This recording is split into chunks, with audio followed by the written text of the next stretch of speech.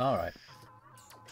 Well, we've been jabbering for like 30 minutes. I'm going to stop. You guys are so kind. I'm so sorry. You did not have to wait for me. No, it's fine. I didn't. Well, we like having at least 3 people for it. Yeah. Fair enough. And we should be... And I'm all dressed up for the show. So. I know, right? I see, and I saw you had your pipe to add a little extra. Extra and there's also a point that, like, there's not a lot of times where we have good spots to just chat, so that was kind of nice. It's been a bit. Good.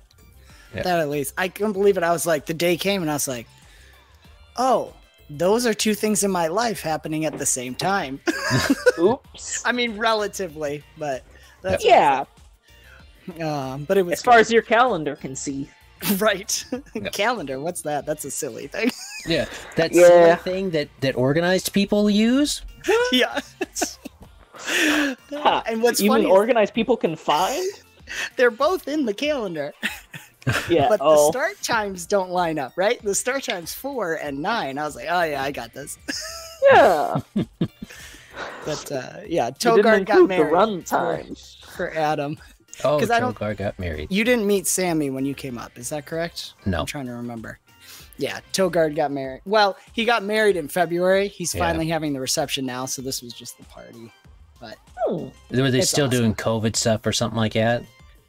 No, he just they needed to get married on 2/22/22. Oh, okay.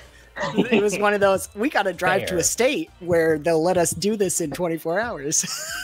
Fair enough. Yep. Fair enough. And then 2/22/22. That'll be another century to come around, so. Yep. So they got 100 Impressive. Years. Yeah.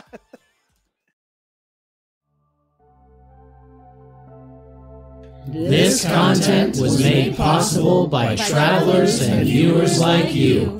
Thank you.